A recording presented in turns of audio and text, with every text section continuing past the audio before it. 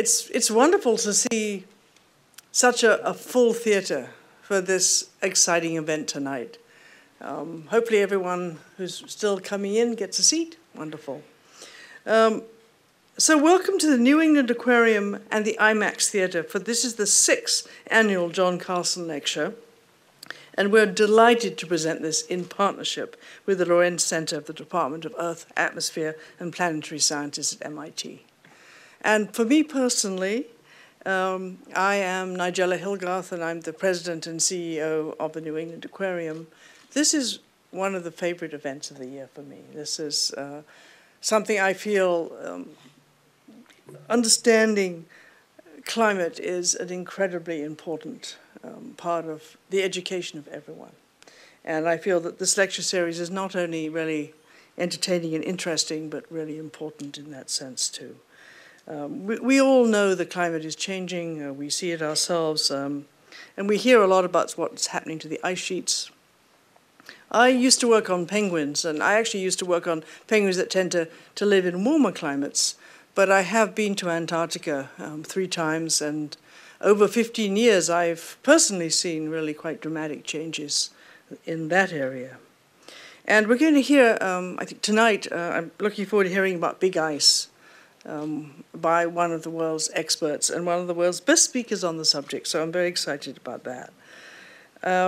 Just want to say before I hand this over that the Lorenz Center at MIT brings the best scientific minds together to study climate and how it works. And at the Aquarium, we really share the Lorenz Center's desire to explore and to share raising the level of public understanding and attention to these issues of global change. I believe that information becomes more meaningful as we discuss it and we consider how to use it to shape our behavior. And armed with data and knowledge, we can make changes where needed to correct our course and to persuade others, including policymakers. And so it's my great pleasure to thank John Carlson and the Lorenz Center for making the New England Aquarium the home of the John Carlson Lecture, and we're looking forward very much to Richard Alley's talk tonight.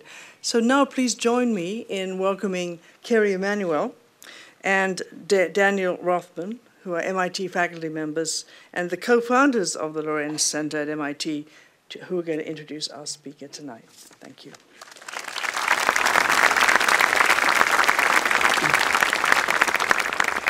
Well, thank you very much, Nigella, and particularly thanks to your wonderful New England Aquarium staff who've been so helpful in setting up these lectures. I also want to extend a special welcome to our sponsor, John Carlson, without whom these Carlson lectures wouldn't take place, and to extend special thanks to his friends and colleagues who are here tonight as well. As Nigella said, I'm Kerry Emanuel, and together with my colleague Dan Rothman, run the Lorenz Center, which is devoted to curiosity-driven science, climate science in particular. This is the 6th annual public outreach lecture of the series. Let me ask you before we begin to please hold your questions during Richard's talk, and we'll take questions rather systematically after the talk. It's a great pleasure this evening to introduce my friend and colleague, Richard Alley. Richard is the world's foremost expert on the relationship between ice and climate, what ice has to tell us about past climates, the role that ice has played in climate change, and the relationship between continental ice and sea level. He is also the most energetic and entertaining public lecturer I personally know, living proof that fire and ice somehow go together. We are very fortunate to have him here tonight. Richard is the Pugh University Professor of Geosciences at the Pennsylvania State University. He's been there more or less continuously since he got his doctorate from the University of Wisconsin in 1987, in spite of many enticing offers from institutions closer to sea level, preferring the high terrain of Pennsylvania for reasons you will hear about presently. He's a member of the U.S. National Academy of Sciences and a foreign member of the Royal Society of England. His list of awards is so voluminous that it would take the better part of the evening to recite them, but I do want to mention that he received the highest university-wide teaching award at Penn State for reasons that you are about to discover. Richard has done more than just about anyone I know to bring the excitement of climate science to the public. In 2011, he published Earth, the Operator's Manual, which was turned into a 3-hour TV series on PBS. My personal favorite is The 2-Mile Time Machine, Ice Core's Abrupt Climate Change in Our Future, which won the Phi Beta Kappa Science Book Award, among other awards. He has published several other books as well as over 250 refereed papers. But I wish he'd slow down on reviewing papers. I once complained to a journal editor that I was being asked to review too many papers, and the editor shot back that Richard Alley reviews 2 papers per week, forcing me into meek submission. The Carlson Lecture is meant to convey the excitement of climate science to a broad audience. It's hard to think of a better person to do this than Richard Alley. Please welcome him. Oh, dear. I'm not sure what to do after that, but thank you, Carrie. Thank you, Dan. Thank you to John. This is a fantastic event, and I have looked at the previous speaker's presentation. It's just fantastic, and thanks to Nigella. It is what you have here, right? So I spent the afternoon with my dear wife, Cindy, over at the aquarium. We got there in time for penguin feeding, so, you know, and we love penguins, too. And this is just a world-class facility. And the opportunity to have this is you know, we're flattered and honored to be a part of it. So thank you. In case you, I don't live up to Carrie's introduction and you need a nap, what I'm going to do is walk you through what big ice sheets do, how they record climate history, what they mean for sea level, just a word or two about how they make beautiful landscapes and a little bit more. And then we'll finish it up and take a few questions. So that's where we're going to go. I want to start with a little climate history for you. So you're looking at a picture a little bit west of here. So you can tell where you are. There's Lake Michigan. You can see Indiana and Michigan and Illinois. And this is a digital elevation model, which was very carefully shaded by my friend Tom Lowell to bring out the footprints of an ice sheet. And the ice sheet that did that was there. It came down from Lake Erie. It came down from Lake Michigan. It was bringing the soil and the mud of Canada and depositing them down here. And then, you know, eventually it sort of wobbled back as the world warmed. And eventually it went away, and you look at it and you say, wow, the climate changed. And anyone who's ever seen a footprint, there it is. The world changed, and that's right there. You will occasionally hear someone say, oh, if it gets warm, we'll just go up to Canada and we'll grow our corn. No, you won't. Because the soil that you grow it in is down in Illinois growing the corn. Now, if that's a little too far west for you, I'll give you the same picture, a little closer to home, so there you are. And, you know, the Cape Cod lobe came right down the middle there, and there was another one out towards Georges Bank, and you live in the footprint of a great ice sheet. And it was a fascinating footprint. We like to go out to the Cape when we get the chance, and it's there and it's beautiful because the ice did it. Here's a picture showing on your left over here where the ice was 18,000 years ago. It had just started melting back. 24,000 years ago it was its biggest. 18,000, it's just sneaking back. And you can see it across chunks of Europe, across North America. And then over on your right, there's the little weeny bit left on Greenland. That's still 23 feet of sea level, so the big one was big. I can fill in the south. The south is not nearly as dramatic. You'll see a little bit of Ice Age ice down in Patagonia, and Antarctica got a little bigger.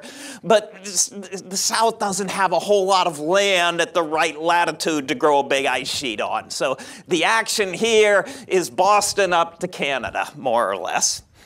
And so let's talk about ice sheets. I'm going to show you how we read the history of an ice sheet. I'll show you why the ice came and why the ice went, and then we'll wander on for there. So here we're looking at the very edge of the Greenland ice sheet, and I can tell you, I've spent a lot of time looking at ice, and I don't regret it. It is a fascinating undertaking. And so what's an ice sheet? If it snows, usually it melts. Right? You try to make really snowy year, what do? They make a giant pile here, but it melts. But if it snows more than it melts, it piles up. And if it piles up and it piles up, eventually you get an ice sheet. And that's all it is more snow than melting in a big area for a long time. So I'm going to take you to Greenland first. We'll come back later to Antarctica, but I'm going to take you to Greenland first, and we'll visit a big ice sheet. So you get to the edge, right, and there's tundra, and the tundra is pretty. Here's a herd of musk oxen thundering through the forest in Greenland. That is a forest in Greenland. So, right, there's a little bit of willow and birch down there under the musk ox. Right, and these are caribou, reindeer, and if you go to Greenland at the wrong time and you go down in the tundra, the mosquitoes, it's hard to see through the cloud. And so the caribou run down on the tundra and they eat lunch, and then they go up on the ice because the mosquitoes, and so these are caribou avoiding mosquitoes. All right, okay. And these days, I come visit you and thank you, and I answer email and I teach classes. But I used to get on these big planes and I used to go up in the middle of Greenland. And so this is midnight on the 4th of July. We are 200 miles from the nearest rock. We are 2 miles vertically from the nearest rock. And we're up there doing ice coring. Okay?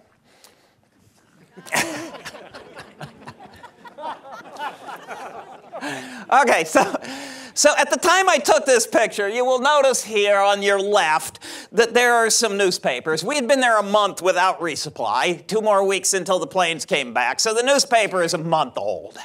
But if you look on the other side of the picture, you will notice that it really doesn't matter that the newspaper is a month old. It's perfectly fine. Now this one you'll notice is labeled a good day in Greenland because this is a bad day in Greenland. The wind blows, the snow blows, yeah, okay.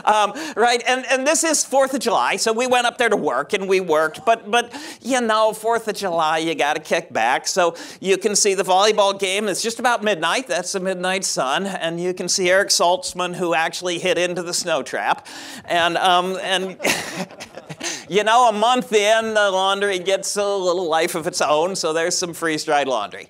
So at any rate, so what we're doing here, in the red flannel shirt is Joan Fitzpatrick from the United States Geological Survey, and the guy without the shirt is me, okay? And you'll notice we have dug 2 holes, and there's a narrow wall between those 2 holes. And Joan's cutting a stairway, and we're gonna put boards over the hole that Joan and I are in and crawl down it, and you can see our stairway down. The sun is going to shine into the open pit, and it's going to shine through that wall, and we're going to see the layers of snow. Okay? And there they are. So this is a wall. I dug it as deep as I could throw the snow out of, and Joan's my size, so we don't go any deeper than that. And what you're looking at are the storms. And in summer, the sun comes up. It doesn't melt. It's too cold up there to melt. But it changes the snow because the sun is really intense. And so you can see sort of that lighter layer, and next to it I labeled summer. And then there's another winter and another summer and another winter and another. Snow is blue for the same reasons water is blue. And snow is layered because we have storms. And snow has annual layers because we have seasons. Now I can tell you that story, they're annual. We worked really hard on that. We worked on the physics of what's going on. We watched it. We watched things get buried. And we did a whole bunch of testing. You may know that in 1954, the US used a very large, very dirty bomb to blow up Bikini Atoll. Radioactive fallout goes around the world. It falls on the ice sheet. You can still find it. If you put a Geiger counter on a string down a hole in Greenland, you'll find 1955 where it fell. And we can count down to that. And we can say, do we get the right number of years? We know what year that is. Do we get it right? 1783. Ben Franklin is representing the young country in Paris. A dry fog comes blowing into Paris. And Franklin says, there must be a volcano erupting in Iceland. The people in Iceland knew. They were having terrible trouble because this volcano was poisoning their sheep.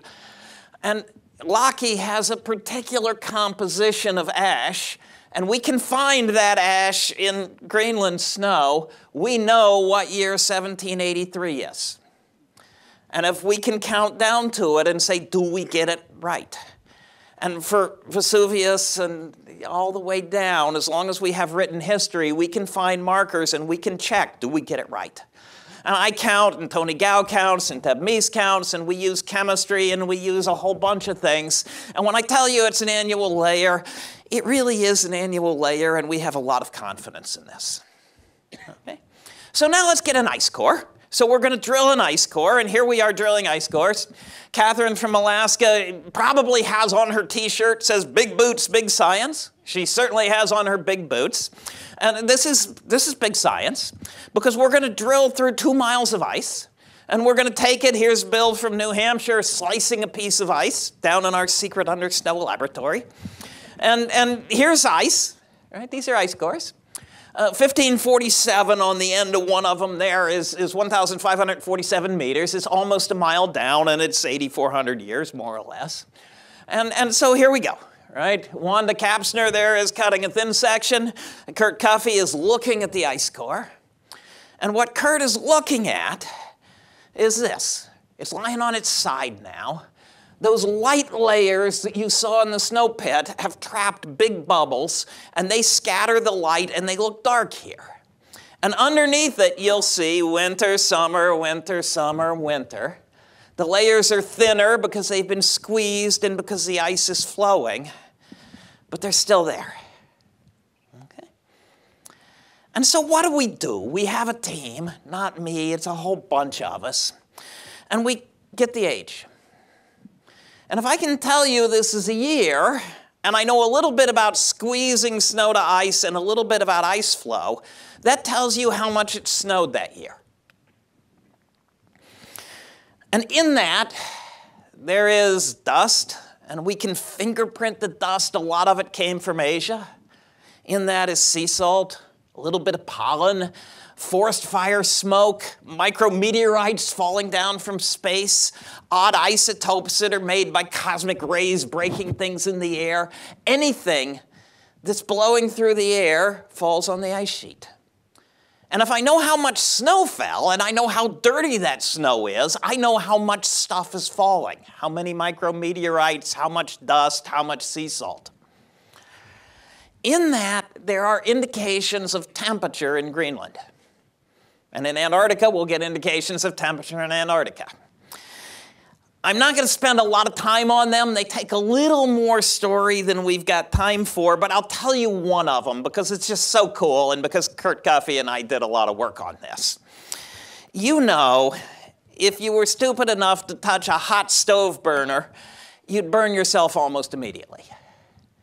But if you put on an oven mitt, you could pick up something hot and carry it to the table before you burned yourself, because that little thickness of oven mitt will protect yourself for a minute. If you try to cook a turkey, it takes hours to get hot in the middle. If you try to heat a 2-mile thick ice sheet from the Ice Age, it hasn't quite warmed up all the way yet. And if you drill a hole through Greenland, you wait a couple years for the heat from your drill to dissipate, and you put a thermometer on a cable. A mile down is colder than the top, and it's colder than the bottom because it hasn't warmed up from the Ice Age yet. And how cold it is tells us how cold the Ice Age was. And if that isn't cool, I'm sorry, that's just cool. Okay. It's way cool. Okay, so, and in there are bubbles, and the bubbles have samples of old air, so we can tell what the composition of the atmosphere was, and they're all together. So we can tell what was the temperature in Greenland, what was the snowfall in Greenland, what was blowing through the air, what was the air, all together. And as Gary said, I wrote a book on this, and I've helped write a bunch of papers on this. By itself, that isn't enough yet. We have to go talk to real climate scientists and modelers and a whole bunch of other people to make sense of this. But when we do, we start to make a lot of sense. And what we learn, a number of things, and you can see them behind me. We actually do have, a little indirectly, but we do have indications of how bright the sun was because it protects us from the cosmic rays that make beryllium-10 that falls on the ice.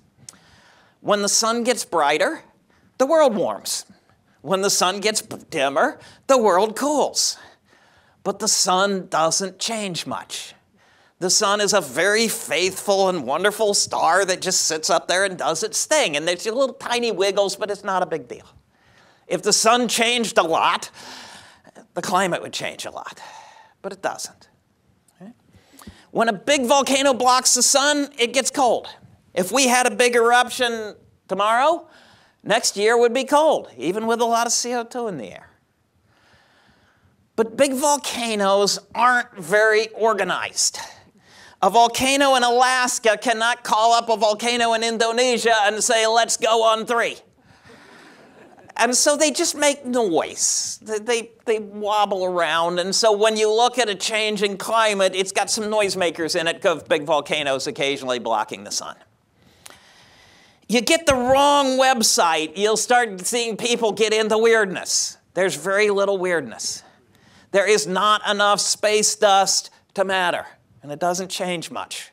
The last time that something from space really mattered was a meteorite that killed the dinosaurs 66 million years ago. We didn't have ice then, it was too hot. But space dust doesn't do it. There actually is an interval when the magnetic field essentially zeroed out. Lots of cosmic rays came into the Earth system because we weren't protected by the magnetic field. The climate ignored it. It's not a big deal. We can't find anything else weird or space-wise that's making the climate change. And we've looked. Okay? There are some features of ocean circulation, short ones like El Nino, and then longer ones that really do matter. We could talk about them at some point. I'm going to walk you through Earth's orbit. They're slow, but they're big.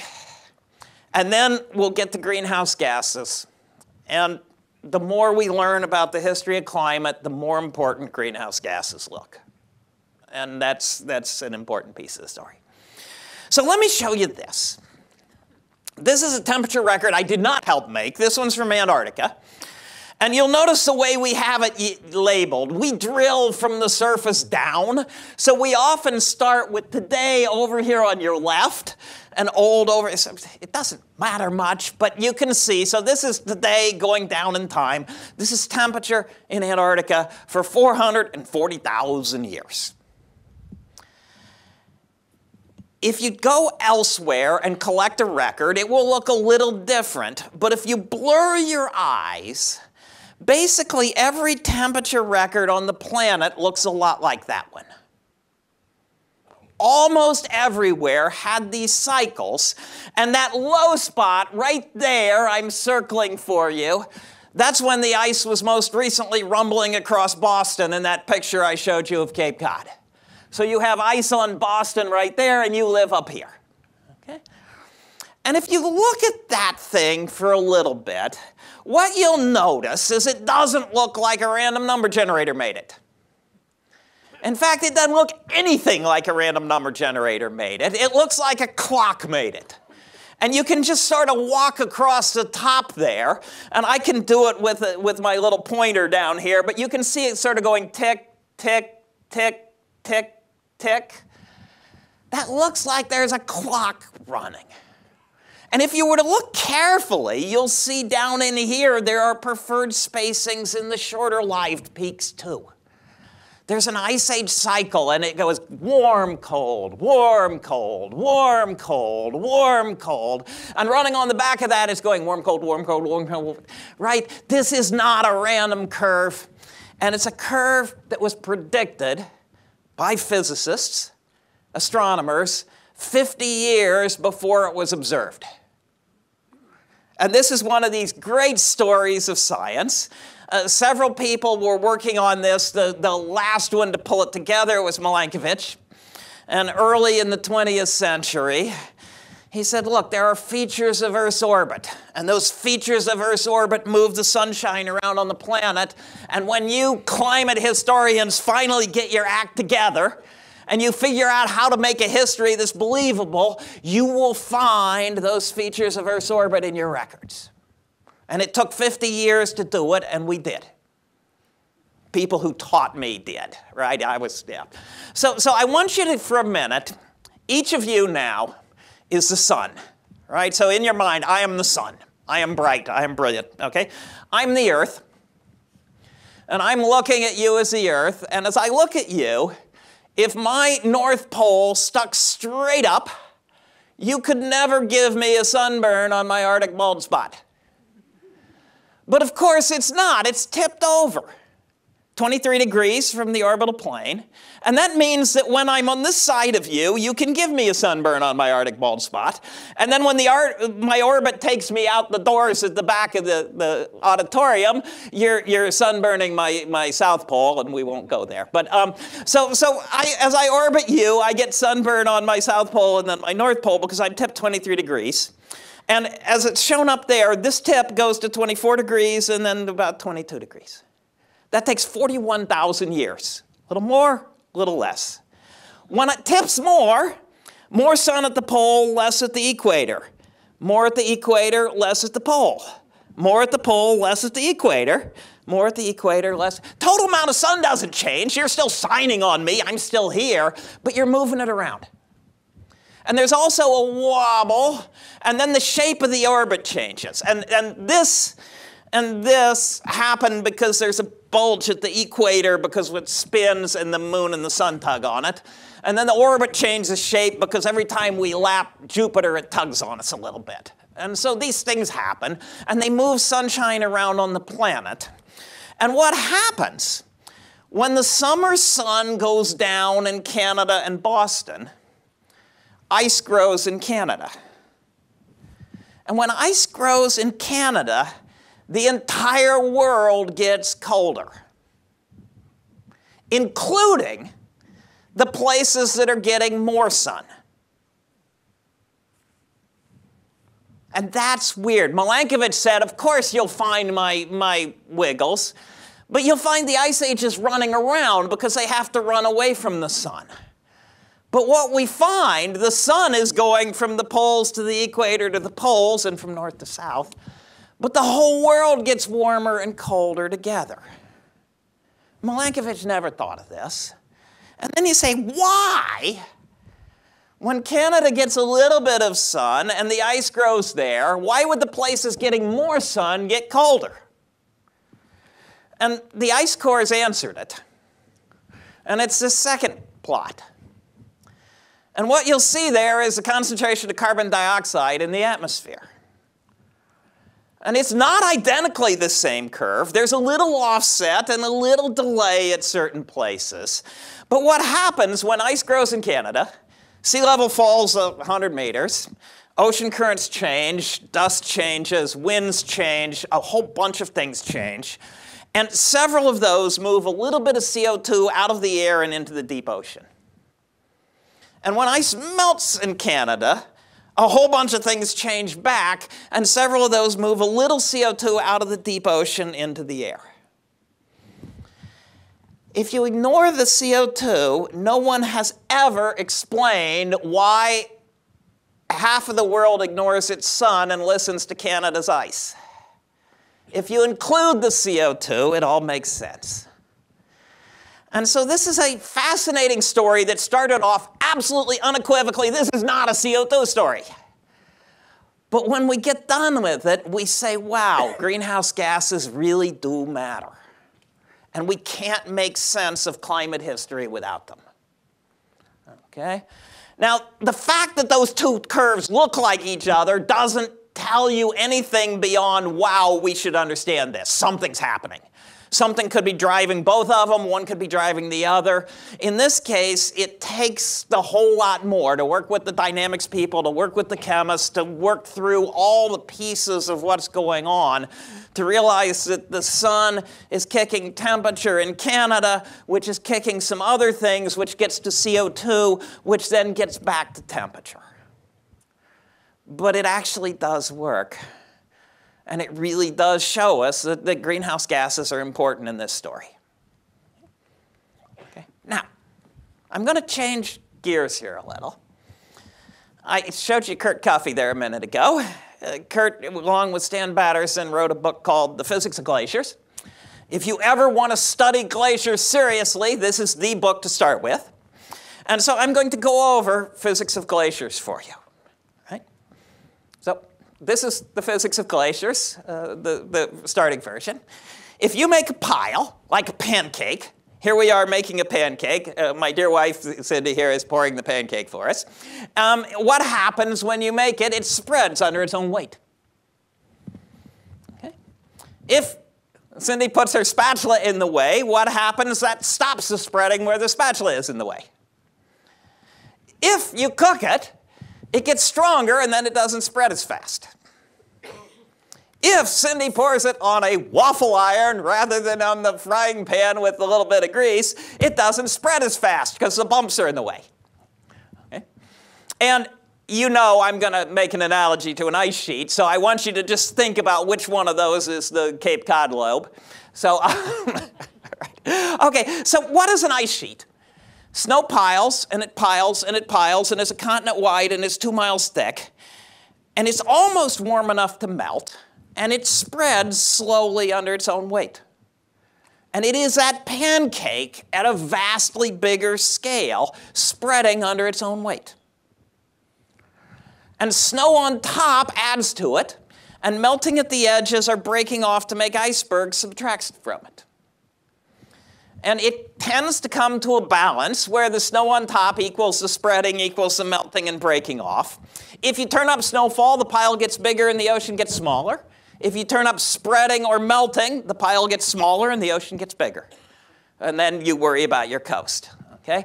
So I'm going to walk you through a little bit about lubrication at the bottom and a little bit about spatulas or flying buttresses. They're the same thing. So here's a picture of Greenland, a diagram, right? There's air over ice over rock.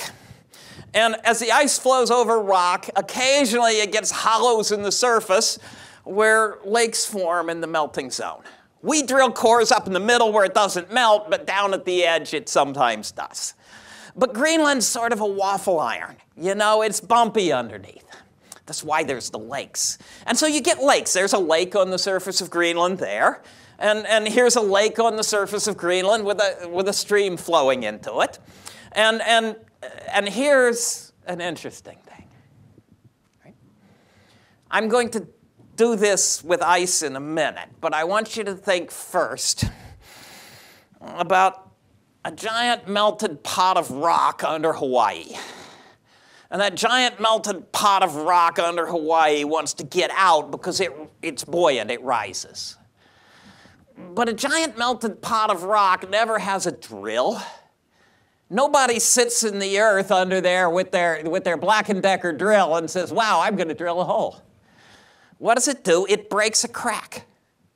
And then it starts the eruption in Hawaii with a giant fire fountain, one of these quarter-mile long things that's spouting like crazy. And then only later, the thin parts freeze closed, and the thick parts keep flowing in something like a volcano or a lava tube. Nature doesn't have drills. It breaks through cracks. So now go back to Greenland. This is a lake on Greenland. It is a few miles across. It is 30 feet deep in the middle. It is sitting on top of cracks because there are crevasses up there. It is trying to wedge those open. Down the road here a bit, Sarah Doss works at Woods Hole. She's part of, wonderful, wonderful work. Sarah and Ian Jockin were up studying this lake. Thank goodness they were not in the lake when it broke the crack. Right? Sarah is standing in the middle of the lake. You will notice that her feet are dry.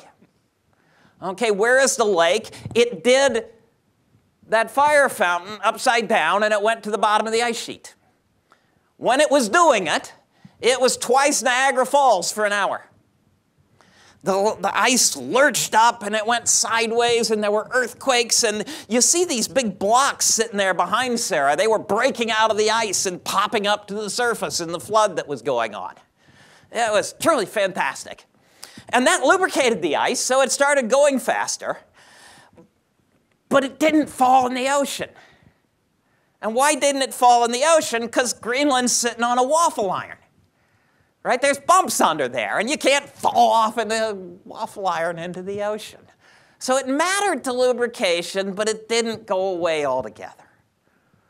But we modeled it. This is one that we actually, before Sarah observed this, we wrote a paper that said, when this happens, it's going to be something. And we did that by stealing all the volcanic literature and turning it upside down, because magma rises and water sinks, and otherwise it's the same physics. So it's just fascinating. Right, okay, so now remember Cindy and the spatula, right? And I'm going to draw an analogy and then go back to the ice. Piles spread. This building is so strong, it's like a cooked pancake. The walls are not bulging out, the roof is not caving in, and you're fine. The early Gothic cathedral builders got themselves in trouble. They built such vaulted, beautiful ceilings to heaven that the walls tended to bulge out and the ceiling tended to fall in. What did they do? They developed spatulas. They developed the flying buttress to help push back and avoid that spreading tendency. And without that, you lose the Gothic cathedral. Okay? An ice sheet has a spatula. It has a flying buttress too. So the pile spreads down to the ocean, and in cold places, it doesn't immediately make an iceberg. It remains attached, but it flows over the ocean. And it's almost always in a bay, a fjord, and that means there's friction on the sides of it. And that friction holds back the floating part, and that holds back the non-floating part. And the pile is bigger because this flying buttress, this spatula, is holding it back down there at the sea. Now, up in the middle, Antarctica is minus 50. You make it minus 45, it won't melt. But down at the coast, at the bottom, it's in the water. It's at the melting point. And at the top, it's really low and warm. It's almost at the melting point. If you were a bad person and you knocked out the flying buttress on a Gothic cathedral, you could harm the Gothic cathedral. And what we're worried about is what would happen if Sarah Doss's lake breaks out the equivalent on the ice sheet. And I'm going to show you what happens because we've seen it happen. So we're now down at the tip of the Antarctic Peninsula. So if you look in the little map in the lower right here, the tip of the arrow, we're looking at the Larsen B ice shelf. The ice shelf formed 10,000 years ago as the ice shrank back from the Ice Age. It has sat there for 10,000 years. On the left, you see it. That's the Antarctic Peninsula way up in the upper left corner. Black is the ocean. There's a scale bar over here. That's 12 miles or 20 kilometers. So those little white things in the ocean are bigger than aircraft carriers. And in between there is the Larsen B ice shelf. And on top of the Larsen B ice shelf are lakes. And they're sitting in cracks, and they're trying to break through the way Sarah's lake did. But under them is ocean. And so I will make that label go away, and then I'll make the ice shelf go away. And you can see what happened. This is 5 weeks. Okay? And the blue slushy that you see there is, when these fall over, it's really dramatic, and it breaks things up into little bits. You could kayak through that. It's broken up crud. Now, that did not raise sea level because it was already floating. But with it out of the way, the ice behind it sped up between 6 and 8-fold. And that does raise sea level.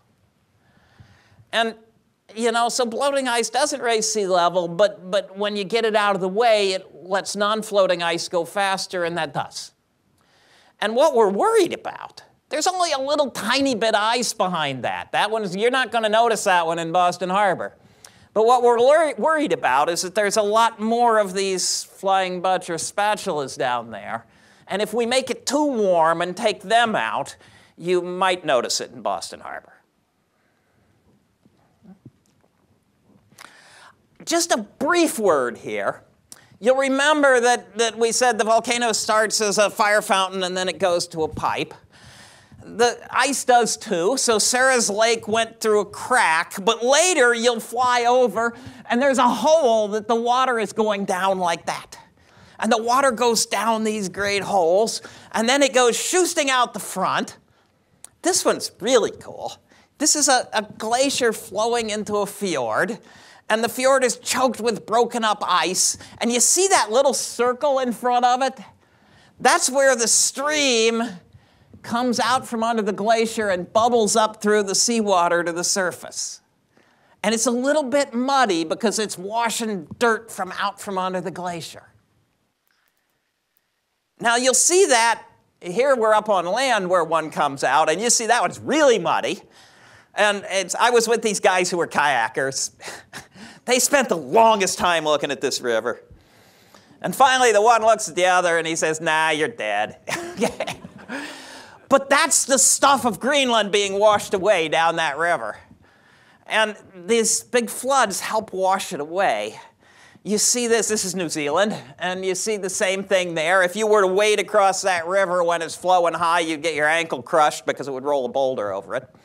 And that contributes to making these glorious landscapes. And glaciers make not just Cape Cod, not just those beautiful moraines, but, you know, Yosemite. There's Yosemite as it is now, and there's where it will be in Greenland someday.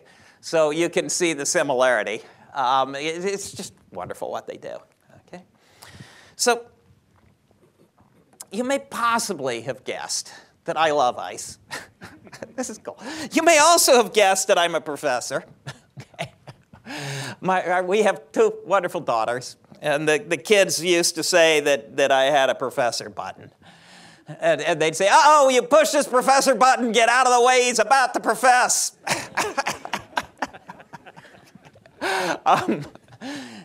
Janet teaches middle school science, and Karen is a grad school student working on glaciers. So whatever happened, we're very, very happy and very proud. But at any rate, as a professor, you know how this works, is that after you talk a little bit, you have to get to the point of reviewing. Then you're supposed to do a quiz. We won't do a quiz, but you're supposed to review. So I have taken the liberty of preparing a review for you, and it will take us about 30 seconds or a minute to get the review set up here. So I'm going to review for you Kurt Coffey's Physics of Glaciers, and we're going to review it in G major. So I'm passing the clicker to my dear wife, and thanks to Tommy for bringing his guitar down, and we have to get the microphone set up here just for a moment, and then we should be able to make this work, I hope. So we will see what we can do. And as I said, this is the Physics of Glaciers, honest to goodness. And we'll see if we can make it go. Nobody has ever accused me of being on tune, so don't worry about that. And you know this song. So are we on here? Good. Okay. So at any rate, we good enough, Cindy? Ooh, a snowflake out on a chilly night, over the ocean of blue and white. Southern Cross is a guiding light headed for South Pole. Oh no, Southern Cross is a guiding light headed for South Pole. Soaring through, the penguins flying, the krill flecked blue, got seals and skuas, great whales too, all playing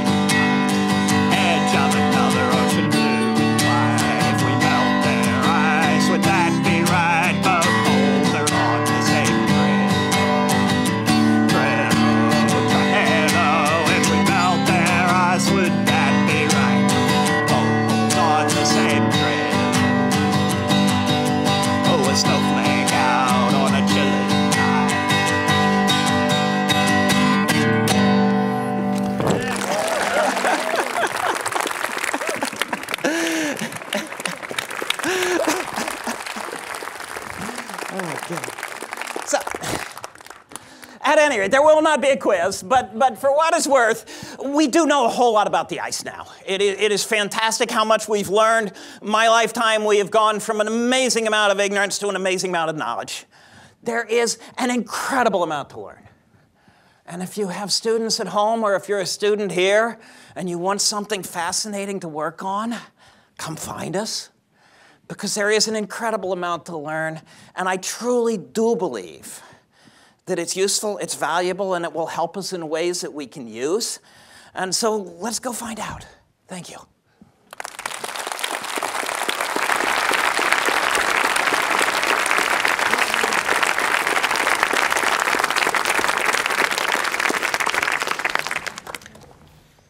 So that was fantastic. I don't need to tell you. So we have a fair bit of time for some questions. And so before I take your question, I want to ask any of the students in the audience, particularly the younger ones, the middle school students, to start the question period. We're going to wait. Surely. There you go. All right, thank you. Cool, what's up? What species of animal has been the most affected from climate change? So what species of animal has been the most affected because of climate change? And I'm not sure I know the answer to that. So you can pick a lot of the really easy, glib ones. So polar bears are going to get hit because they rely so much on sea ice. Pikas are going to get hit because they're really cold adapted. Probably now the biggest worries, maybe things we don't even know about. So you think about what we're doing. We have a lot of us. And we have a lot of places that there's 1,000 miles of cornfield. And somewhere in that, there's a little bog, and in that bog, there's somebody who's hanging on. And they may not be very important, and they may not be very common, but that's what they do. And now the climate changed, and they need to get 1,000 miles somewhere else. And how do they get there? And so probably the initial real issues are how it combines with the other things that we're doing. The climate change we've done so far is still pretty small compared to natural variability, but we're pushing the system in multiple ways. And so the sort of the opportunities to be smart and to say, where are those things that are hanging on, and how do we design a world so there's a pathway for them to move forward? There's a huge amount of room for preserving biodiversity by being smart on these things. Surely that was not the only middle school student in the audience who wants to ask a question. Thank you, by the way. Yes. Thank you. Yes. They're the student, right? Okay. So when did you decide you wanted to study ice? Right, so how did I decide to study ice, and what was the primary motivator? I desperately wanted to study geology, natural science. I wanted to be out. I love the earth. I was into this. I used to crawl around in caves in high school and collect rocks. And I went to Ohio State before Wisconsin, and I went down and took the first year classes, and I went looking for the professors, and I said, I want a summer job, what do you have? And I annoyed the professors, and one professor had a job cleaning fossils with a dental pick, and one professor had a job finding the fallout from volcanoes in the ice sheet in radar records, and finding the fallout from atomic bombs in the ice sheet from chemistry, and I said, I'm going to do that. And I'm still doing it. So it was a bit of an accident that I got into ice as opposed to air or ocean or rocks, but it was really intentional that I got into something like that. Yes. If the ocean rises like 6 meters, how would it affect Massachusetts? Right, so if the ocean rises that much, how will it affect Massachusetts? Huge question is how Massachusetts deals with it. So the Orleans Rotary, Cindy's family has summered on Cape Cod for a long time. We go to Eastham, and you know it's about there. And you have to go across the Orleans Rotary, and the Orleans Rotary is at 12 feet, I believe, so 3.5 meters. So 6 meters, the Orleans Rotary is well underwater. So that's an issue. But the question then becomes, we rely in the ocean so much on wetlands for buffers, for biodiversity, for fish hatcheries, for seabird migration places.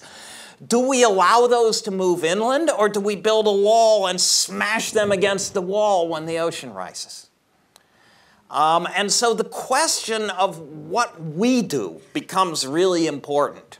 Are we going to build walls? If we build the walls, do we put a wave generator in the wall to get some power out of it or not? And so the sort of, do we respond to this in wise ways that take account of what we value and where we want to go, or do we not pay attention and then respond in ways that don't protect us and don't protect the natural world? And so it could be very, very, very expensive. We could build big walls. We could build valuable things behind the walls because the walls are supposed to make them safe. The walls could fail, as we've seen, and then you spent the money for the valuable things and the walls, and it all got wiped out, and it's a disaster. Or we could build resilience and adaptability into our plans going forward and minimize the costs. And so there's real opportunities here to be smart on the way forward. Right there. Back, yeah.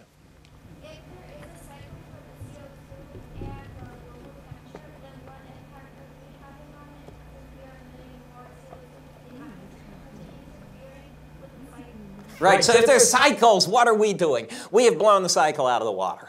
So the cycle was doing 180 to 280 parts per million by volume over about 10,000 years. And we have done more change than that in 100 years. So we are changing it so much faster that essentially the natural cycle, recently the natural cycles have been fighting us just a little bit, but we're just beating them all hollow. So this is one, and it maybe, and thank you. It's worth a comment, I think. The climate has always changed. The climate would always change without us. And those of us who are climate historians, by studying these past changes, are becoming much clearer in how important the human influence is. If you were CSI whatever, and you were an arson investigator better know what a natural fire is. Because you're never going to convict anyone of setting a fire for insurance money if you don't want to know what a natural fire is. And in studying a natural fire, the arson investigator probably says, wow, I know how damaging a fire can be regardless of who set it. When we look at the history of climate, we see CO2 as a really important control. And we learn the changes in climate in part by seeing what it did to living things, and it was big. And then we go and we look at what we humans are doing, and it's bigger. And so, yes, climate has always changed, and that gives us very strong confidence that if humans continue on a path of burning fossil fuels, emitting the CO2, we will cause very large, very long-lasting changes that affect living things in very fundamental ways. And the more you know about the history of climate change, the more impressed you are by what we humans could do to it.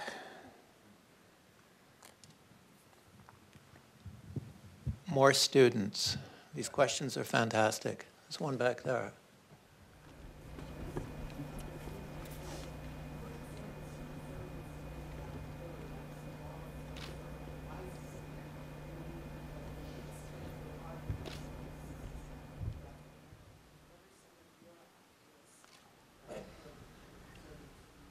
Right, so more examples of adaptability and resilience in dealing with the coast or with anything else. And I'll be very honest. I'm a geologist who does ice sheets. And so I'm probably not the best person to answer that. And I would bet there are people in this room who can answer better. You start, I believe, so I've talked to some people about this, and one thing you do is you start with getting rid of perverse incentives to do the wrong thing. So you don't want to pay people to go build expensive things in the way. You probably want to look very carefully at getting accurate assessments of what happens if you do it wrong. I've seen a lot of estimates of if we build a wall, it is 100% guaranteed certain to be safe. There's a lot of people in New Orleans that lived behind a wall before Katrina who would doubt that statement. So how often do walls fail? And what's the cost of that? And if you put that in, how much better might it be to start thinking about retreating in an orderly fashion or building things up or looking at phased transitions rather than hardened transitions? And you start thinking about some of these really bright engineers and architects that are around here, your school, and having this sort of, I think this goes on, actually. What's the design competition? What's the next thing? And get the students thinking. Because this is going to take thinking out of the box a little bit. And I know this is happening. And I can't tell you chapter and verse, but I know it's happening. And you start saying, fine, the senior design project is how do we unharden the coast in a way that we get energy out of it, in a way we get protection out of it, in a way we get a buffer out of it that respects nature and respects people.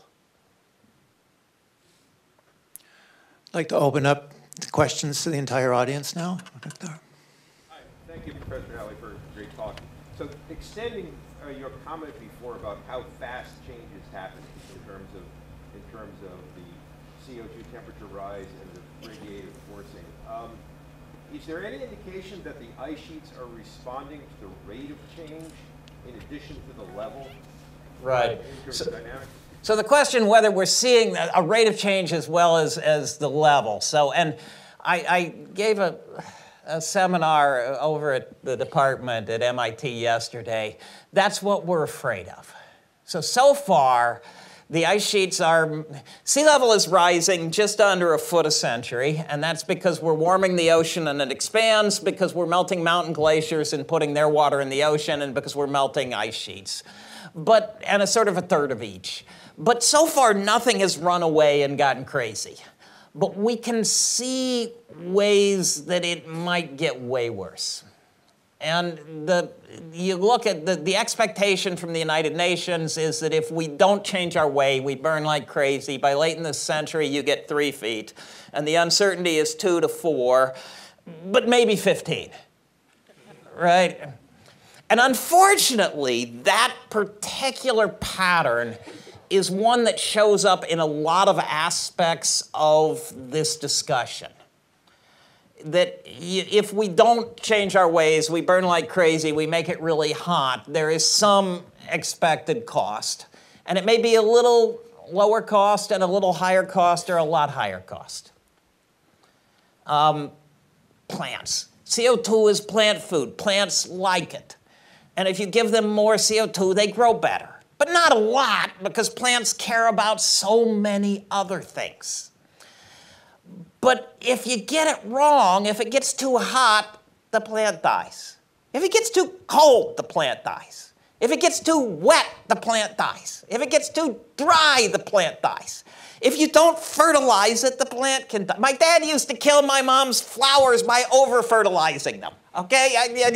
And if you don't have the pollinators, you don't get the crop. And so you're raising bees. But if you gotta have the pollinators or you don't get the crop, it's equivalent to plant dying. And if you get the invasive smut or the invasive rust or the invasive virus or the invasive whatever, your plant dies. And so you say, fine, we have known about the CO2 making the plants happier for a long time. Maybe it'll do a little better, or maybe it'll a little worse, or maybe it'll kill them. And that distribution of a little better, a little worse, a lot worse keeps showing up in a whole lot of these. Sea level rise can't be a whole lot less, but it can be a whole lot more. And so the sort of, you will hear people say, shouldn't we wait till we're sure?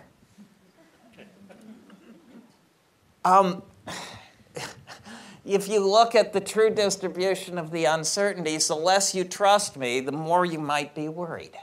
And really, it ultimately comes down to something like this, right? I have my cell phone here, right? A little old one, right? You can't make a cell phone with a hammer, but you can break it with a hammer. You can't make the Garden of Eden just by turning up CO2, but maybe you can break something in ways that you don't like.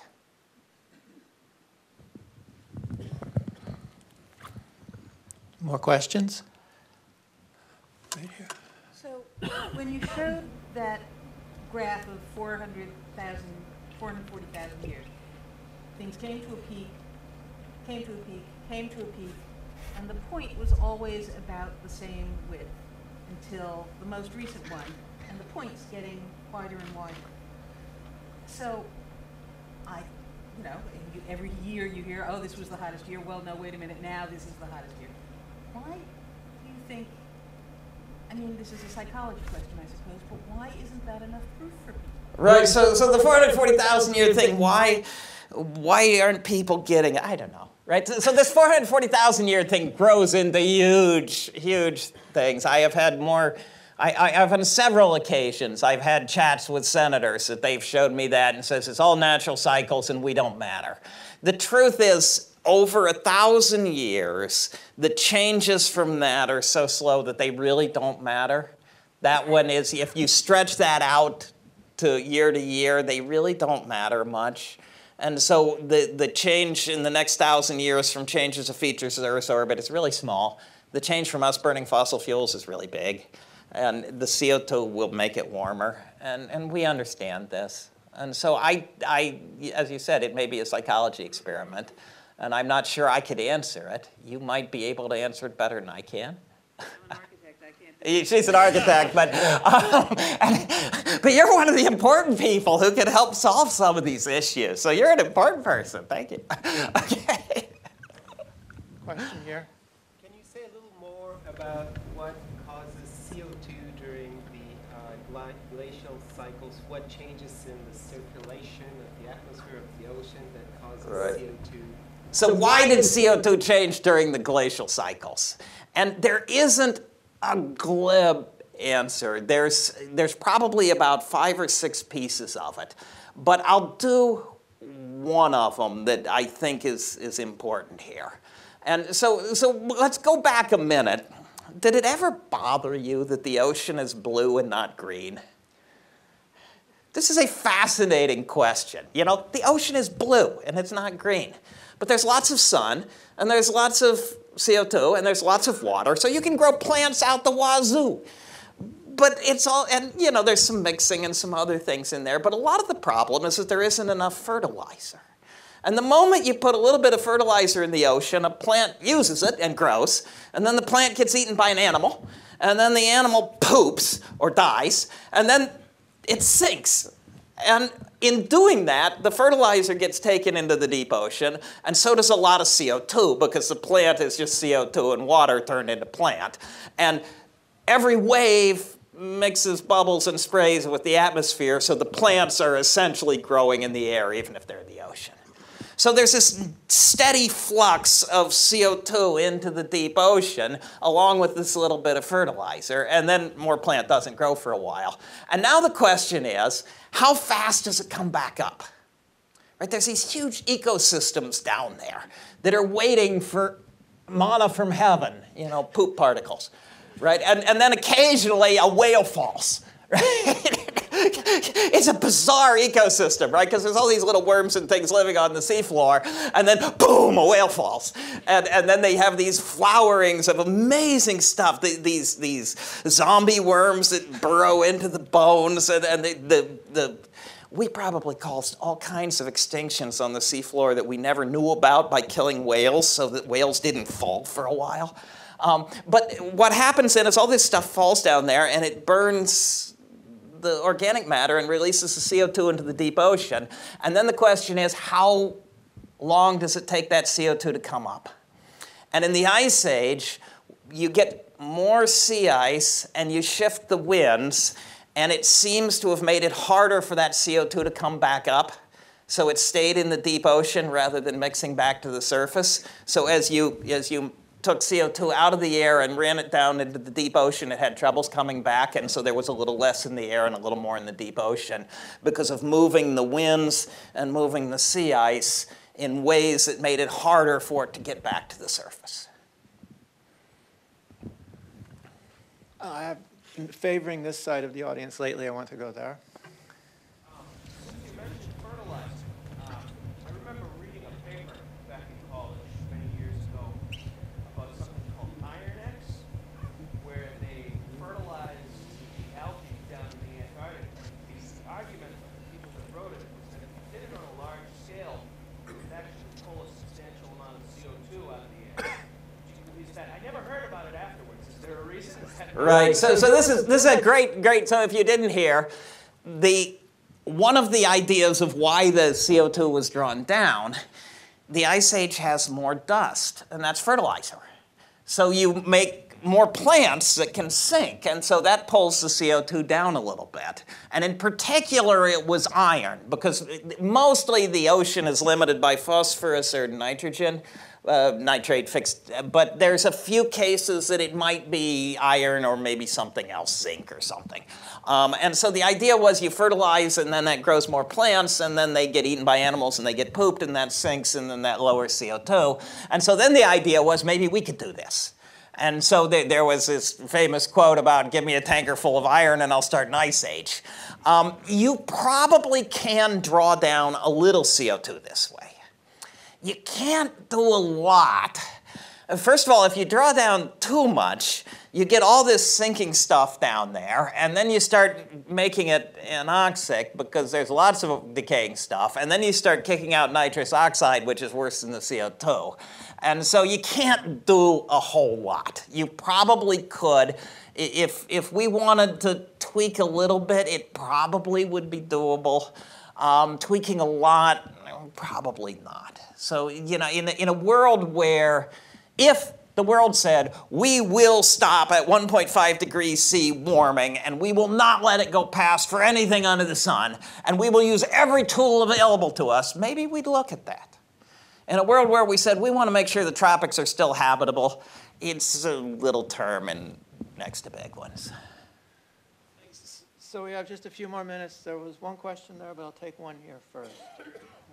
Do we assume that we've already reached, so to speak, phase one of damage irrecoverable, and what even in the next 10 years, if humanity changed the direction of the amount of CO2 emitted, there is still problems that could multiply or increase? I assume in your discussion that's already implied and implicit. Right, so the question, if you did not hear, have we all sort of committed to damage? We've committed to some damage already. It is fairly clear that the costs of global warming go up faster than the temperature. So the first degree of warming was pretty cheap. It's almost free.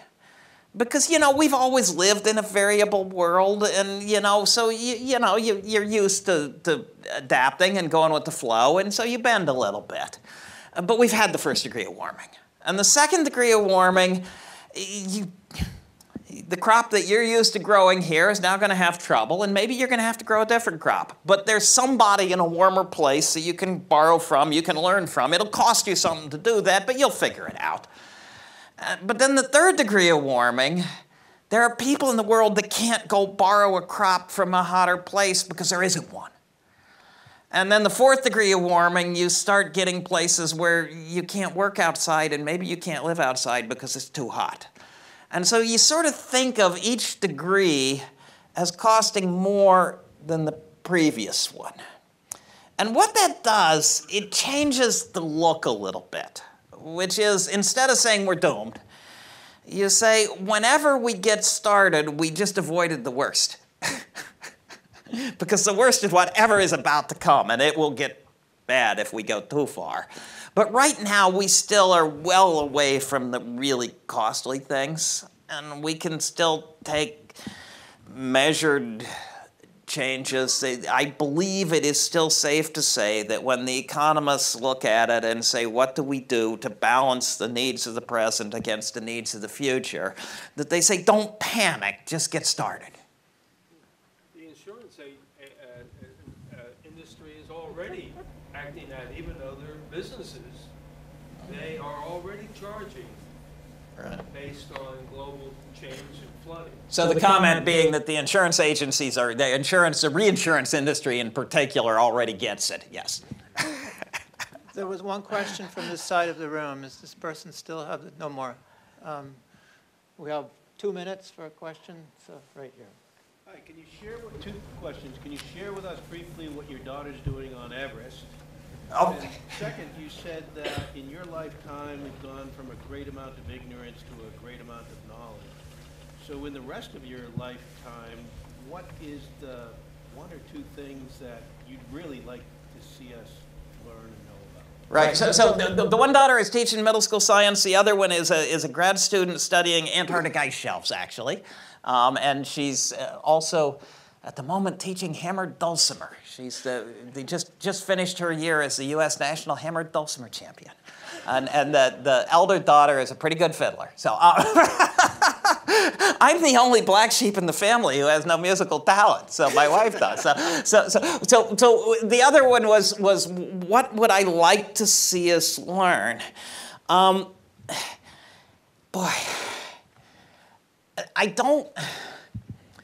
I love climate science. I love ice science. I desperately hope that there are students here who come join us or come work with Carrie and with you. That I hope we see people who are at the aquarium and working on this. But I also really hope that some of them are architects and that some of them are material scientists. And some of them are taking what we know about the physical world and using it to help people. The bigger picture of this. I have a public talk that I do in other venues where I walk through the history of energy crises. When the European settlers arrived on Cape Cod, it was goodly wooded to the shore. In the late 1600s, the town of Eastham outlawed your own ability to cut your own tree on your own land because deforestation had become so extreme that the government got in your face. And Cape Cod was deforested from the late 1600s until into the 1900s. Cindy's father grew up on a treeless cape and watched the trees grow back as his kids grew up. And the people burned what drifted across from Maine. And when Thoreau walked the Cape, he said what they call woods are either waist high or you can see the horizon through them. And at another point he said the only trees in the entire town are a line of Lombardy poplars around the town square and they're all dead. And we are the first generation in history that can look at ourselves and look at our students and say they can build a sustainable energy system. And there's a lot of paths to how they can get there. But they do not have to burn something faster than nature makes it, run out and hit a crisis. They actually know how to do it. And they are the first generation in the entire history of humanity that knows how to power the future. And that's wonderful. And I would love to see how we can make that work. I'm sorry the time is up. I'd like to thank the Aquarium for helping to make this possible. I'd like to thank you all for coming, and we all